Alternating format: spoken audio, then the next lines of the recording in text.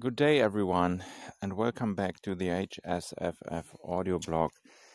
It is Thursday, 16th of November 2023. I'm on the noontime MTB ride. As you know, I ride bikes and I read books. And just this morning, I finished James S.A. Corey's Leviathan Wakes, the first book of the 10-book The Expanse series, which started in 2011. So, this is a space opera on a smaller scale. On a smaller scale because it is set in the inner solar system in, well, I guess more or less near future. We have Earth as the cradle of humanity. We have Mars, which has been colonized and is now independent, and the belt. The belt, this is referring to the asteroid belt, which is, I think, between Mars and Jupiter. And on a smaller scale as well, because there's only two main protagonists and a variety of supporting characters. So the two main characters, these are James Holden. He is the captain of a so-called water hauler, meaning an kind of asteroid mining ship, which is gathering ice and transporting it from the asteroid belt to Mars and Earth. And he also has a crew of several characters. These are Naomi, his first-in-line officer, and Amos, it's the ship's technician, and Alex, who's the captain, the pilot, let's say, the pilot of this ship, or of more or less the several ships that they board in this first book. And then we have Joe Miller. He is a detective, private detective on Ceres, which is a station in the belt, an asteroid station. And the first chapters of the book, I mean, it's always changing. There's a Miller chapter and then there's a Holden chapter. Yeah, but it starts out in this asteroid belt station of Ceres, and we get to follow these two characters. So, what's the grander story about? Holden and his crew, they follow a distress signal, and they find a derelict ship, and as soon as they find the ship, a stealth and shadow vessel appears and destroys the ship, and also their ship, and they barely survive, of course. Now they are on a quest for revenge. Miller, on the other hand, gets drawn into the story as he gets a contract to find Julie Mao, who is this moon-born young woman, and she is sought by her parents, and she lived among the people of the belt, and she discovered something terrifying, let's say, which is, I don't want to spoil anything here, but let's say there's some body horror in it, heavy body horror, which I was kind of surprised about. I was expecting more of a political, maybe military sci-fi novel. Yeah, but there's body horror.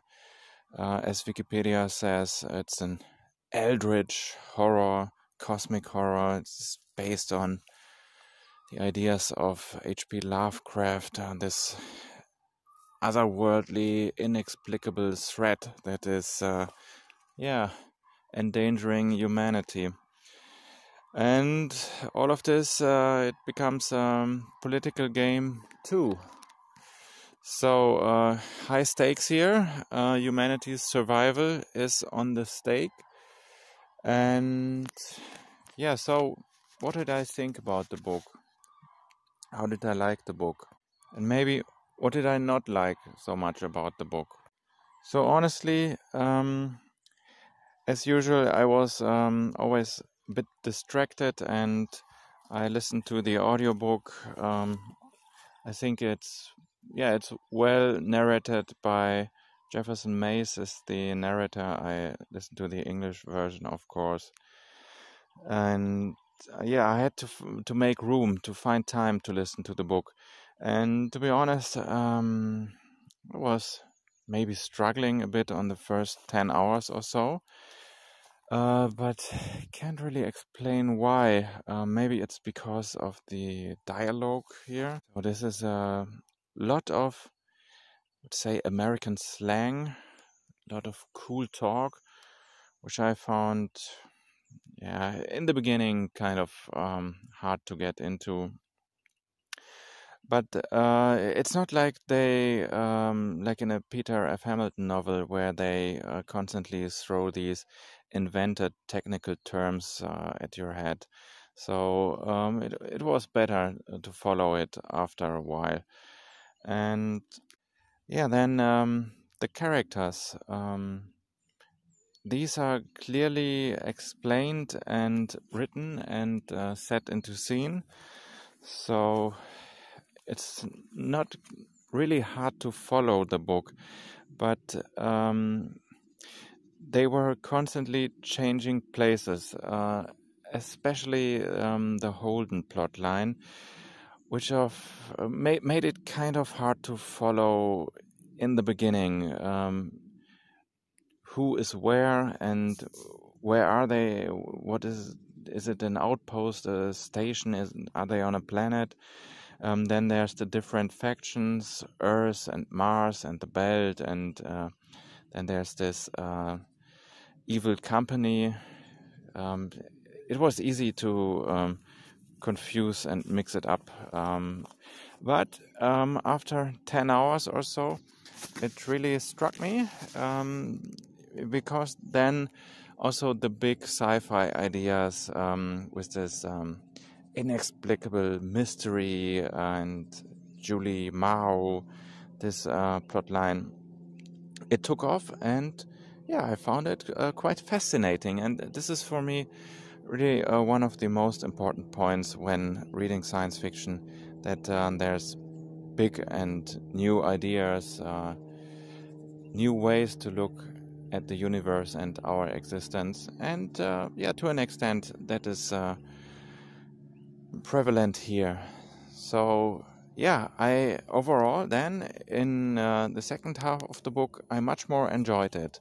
And as I hoped, I made the decision to follow the rest of the books. There's 9 more books, makes it 10 in total, and there's several short stories. I think they are set before and after the first novel, Leviathan Wakes, and there's a separate collection of these shorts. I think might get into this as well, but first finish the main series. As I read on Reddit, PrintSF, that it stays a very good series and it has a satisfying ending, and this can't be said about every science fiction series. So that's where I'm standing. A matter of fact, I already bought this morning the second book of the Expanse cycle. It's Caliban's War. I am excited to delve into it in the afternoon. So that's it so far from me. If you made it to the end of the video, give me a thumbs up, or maybe even consider subscribing. Why not? Just another science fiction, horror, fantasy podcast. Why not? So, have a great day, and maybe until next time. Bye-bye.